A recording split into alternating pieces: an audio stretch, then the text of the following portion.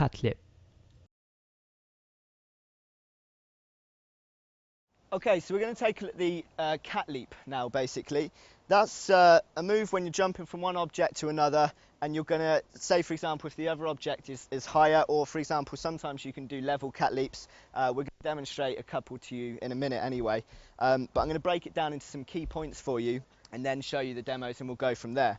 So, to start off, basically you want a nice steady takeoff, and basically the drive, a lot of the drive obviously is going to come from your legs, and a lot from your arms and your shoulders, because you want a good bend, a good flex in your legs, and as you look to push off and you look to jump, you really drive those arms and use those shoulders to give you more energy and more power to get the distance to where you need to land, yeah?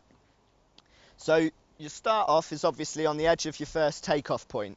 As you bend down, you bring your arms back, you bend and you flex at your legs, and as you're going to take off, you push off your toes, push through your arms, through your shoulders, push everything forward towards where you're going to land, like the precision jump.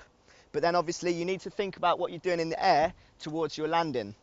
At that point, the second phase, when you're in the air, you've jumped and you've taken off, so you're in the air and you need to start thinking about the landing. So the key point here is you don't want to leave your feet behind you, and you don't want them too far in front, because obviously if they're behind you, you're just going to hit the wall with your hands and then your stomach, and alternatively, if they're too far in front of you, you won't be able to get your hands to it.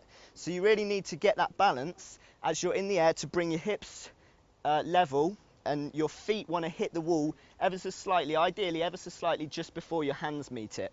So that's your landing basically. Try and get a good grip with your hands right on the ledge, right on the lip.